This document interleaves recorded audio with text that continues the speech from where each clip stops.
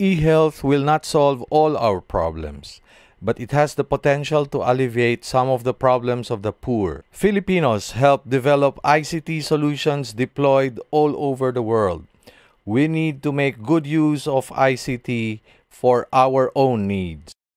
Initially funded by the World Health Organization (TDR) in Geneva, the GetBetter tele-diagnosis system was designed to allow a patient in a poor community to be looked after by a physician who is residing in some other location. GetBetter assists doctors in making tele-diagnosis of patient illnesses, compensating for the difficulties of not being physically present in the community center by harnessing the power of Android tablets hooked to the cloud via the internet. We tested and deployed the GetBetter tele-diagnosis system following the research ethics protocol of De La Salle University with a proper informed consent procedure.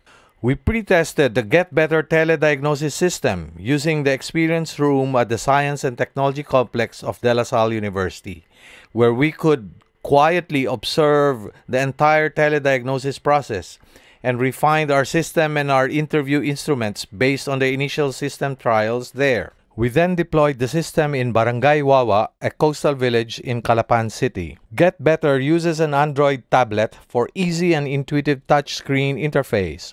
No commands, no drop-down menus. Large, easy-to-spot buttons on the screen guide the health worker. Someone familiar with Facebook will have no trouble using the system. The Android tablet is a multi-purpose device. From the side of the medical doctor, all he/she needs to do is to take a picture of the RX sheet. At the other end, the health worker prints out the picture of the doctor's prescription. Voila!